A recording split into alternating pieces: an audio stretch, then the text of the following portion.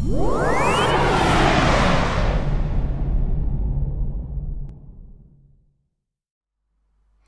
hello everyone, 26 Tango Mike 062, 2J4Z and Retro Gamer JL78 back again. And today's video is not about Keynote and not about iMovie, it's how to turn a Mac into a scanner for about £20. Now if you want to get into the world of radio scanning and you look in the magazines, you see the scanners, they will cost you a couple of £100 for something half decent, and then you put the aerial on top, so it'd be more like £200-300 for something decent, and you'll be thinking, well, I don't want to spend all that money if I find out I don't enjoy the hobby, I don't like it. So for 20 quid, you can dip into the world of SDR radio. Now I'm using this dongle here, and I'll put a picture on the screen. It's a DAB plus T, so DAB plus FM plus DVB-T, and it's a TV card for Windows. But using it on a Mac, or you can use it Windows with some software, turns it into a scanner from 24 megahertz to 1.7 gigahertz. And you get these for about 15 quid, and the little stock antenna you get with it is a load of old crap, so that can go straight in the bin. And I'll post a picture. You want a BNC to MTX adapter, which allows you to connect a bigger aerial. So let's go on the internet and get hold of the software. So I've been looking at getting some Sega games off eBay. So I am a retro game collector, and my quest is to collect every single Master System game. So go to the home page, and you want to download. Go to gqrx, and there you can tell I've already been there, and it's gqrx.dk, so we've got there, that's the website to go to. And if I hit on downloads, and you can see there we've got gqrx for Ubuntu, and to get it working on Ubuntu you've got to blacklist the driver, and that'll work on Ubuntu and should work on Mint as well, Mac OS X, and the source code you wish to compile it. Now I've got mine working on Ubuntu Linux by following a post, Mac OS X, just plug it in and away we go. So I've already downloaded the software, and I've got the dongle connected, and in my applications folder, let's turn that CB down, you can see, there we are, gqrx, so I'm just going to click it, and the software will run. And if I push this one, when you first run it, it will bring up this box, and it will list the device in there. Now mine listed it first of all, and the software crashed. When I reopened it, it turned around and said, do I want to reconfigure it? So I push yes, it left the device blank. I leave all this blank, and once I've done that, then everything seems to work. So I'm just going to hit OK, and you've got your filter width here, filter shape, your mode, AGC, that's auto gain control, squelch, you've got your gain for your audio.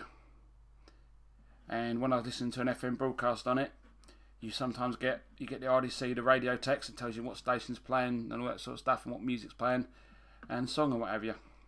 And you can tune in from 24 megs to 1.7 gigs.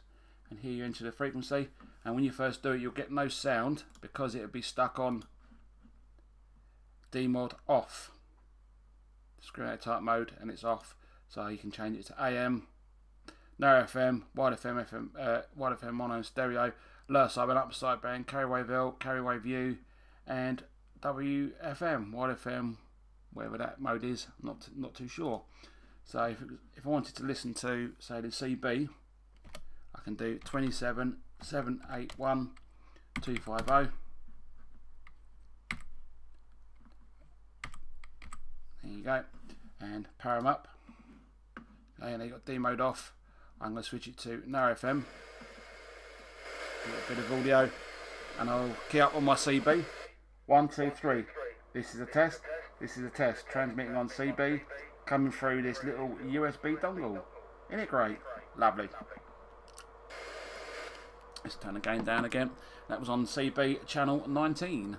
So now if I change the mode, sorry, my mouse is a bit sensitive. I've got an Apple Magic Mouse, to wide FM, and I can do 94.900, and I should get the radio. If I hear music, I'll just switch it straight down again.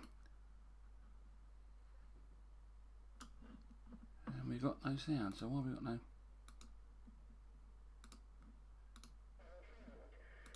Why have we got no sounds? Let's change that. There we are. Don't know why we had no sound then, but we can just adjust it.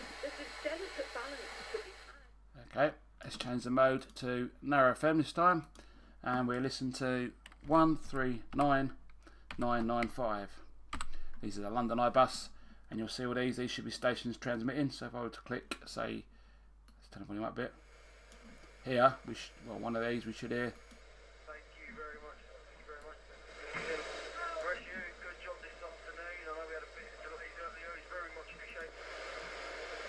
Let's try another one.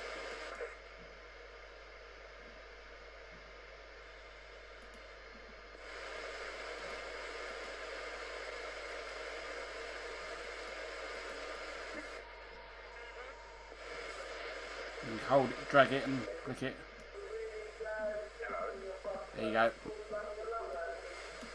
can click your mouse and drag it up and down to change the frequency. Slow them down again, and I can try 134900. Change the mode to AM, which is already on. Give some sound, volume, and we should get some airband traffic. So I'll click these and see if I can find any.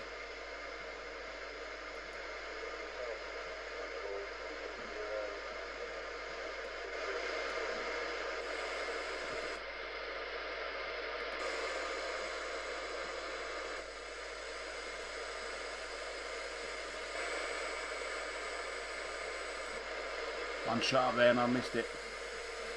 There's another one. There we go. That's my phone just gone off with a text message, so one's gone up there. That's in the AM mode. So that was a quick look at the Realtek dongle, or USB dongle for Macintosh. You can do the same thing on Windows by using HDSDR. I couldn't get it working on my Mac. But yeah, you can use qqrx SDR on Mac as well, but gqrx I prefer because I used it on Linux and it works out of the box on the Macintosh. I will say 7 threes, and I'll catch you soon.